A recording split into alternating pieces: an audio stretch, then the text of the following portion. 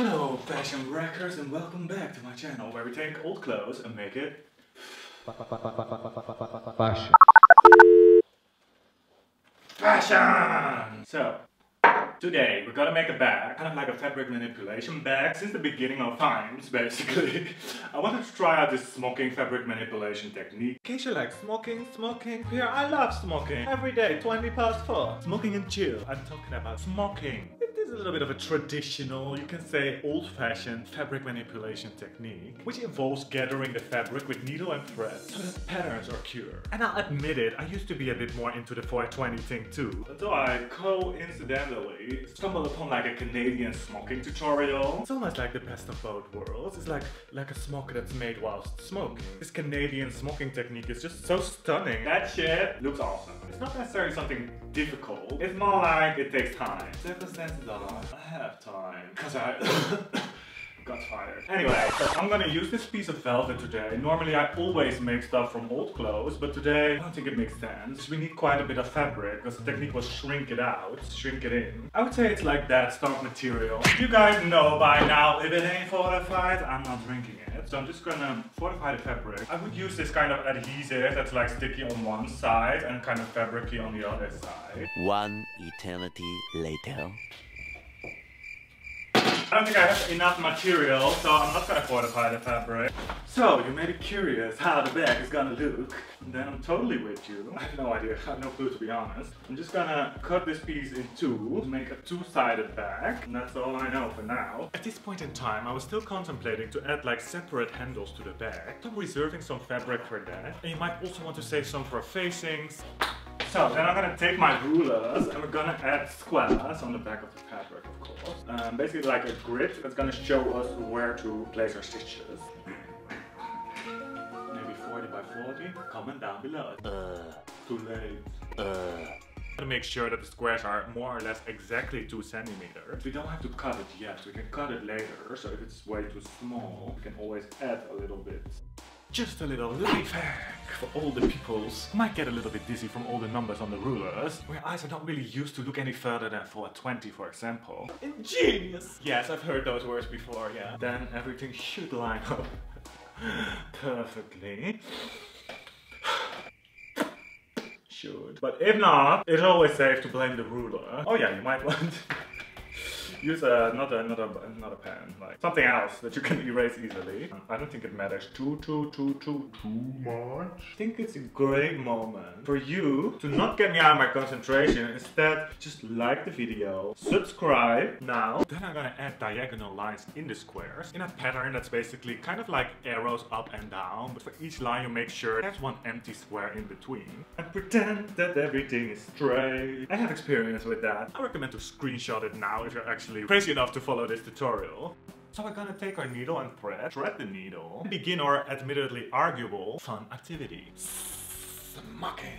We're just gonna connect the ends of the diagonal lines together. Kind of like this children's game, just connecting the dots. It is that easy, guys. Doesn't look as easy as it is. Not gonna tell anybody, obviously. Just gonna collect the compliments calmly and tell everybody that we made it ourselves. Thread is a little thicker than just the normal sewing machine thread. It's like the industrial sewing thread. You can use normal thread as well. If you take a little bit of a thicker thread, that's this really...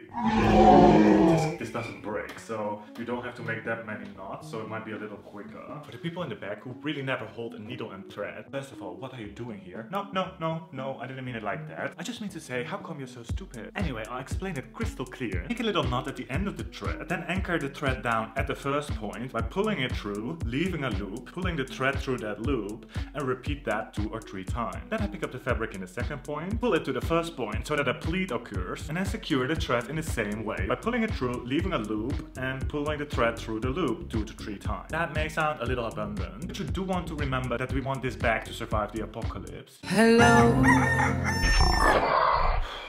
I start heavy breathing when I have to concentrate. As for the order, I don't think it really matters. I think it's just most logical to work in horizontal or vertical lines. However, I already realized in my fabric, if I pick up 2 little threads, if I just pick 1 or 2 threads, pull them out of the fabric, and it's kind of damaged. Like my spirit animal, I'm hopping around the field. without cutting the thread in between. However, you don't want to have tension on the thread where you're not supposed to have the tension when you hop around, because that will distort the pattern on the front. You can always still cut it in between later. Oh my god, guys, I finally have a new chair! Now I have this really cute vintage... Does that turn? Yeah, it turns. Hello!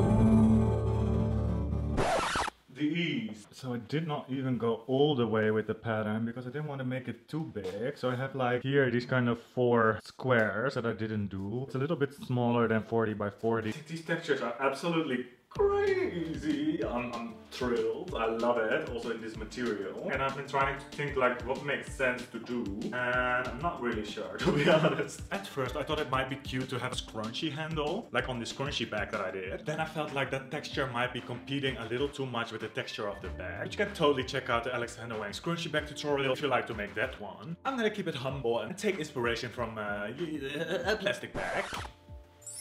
I'm gonna trim the edges down to the desired size of the bag.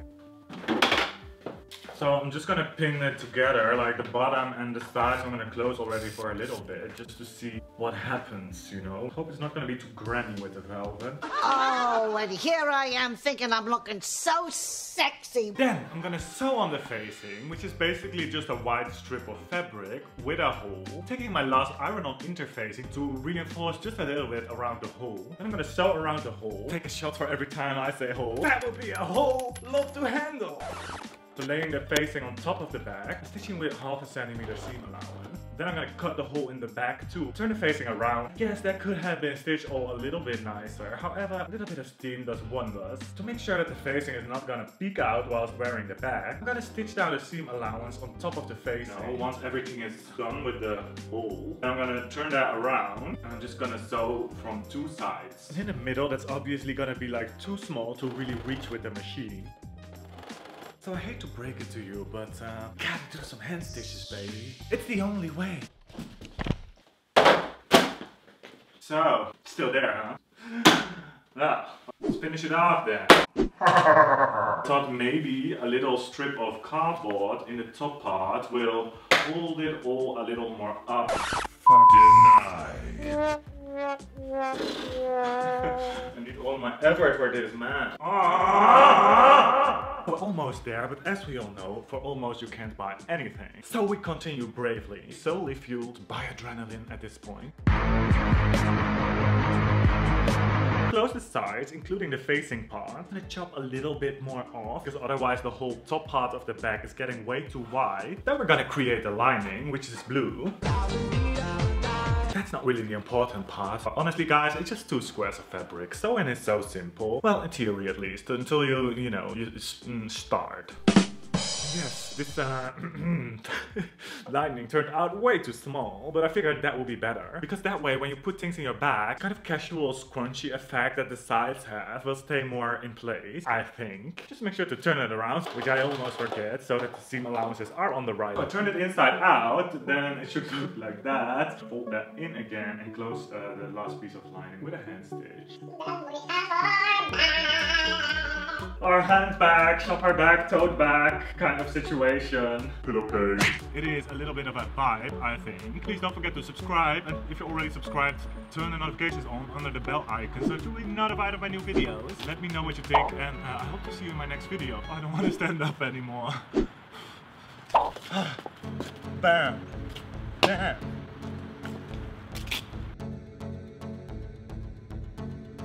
I hope to see you in one of my next videos. Check out my playlist as well.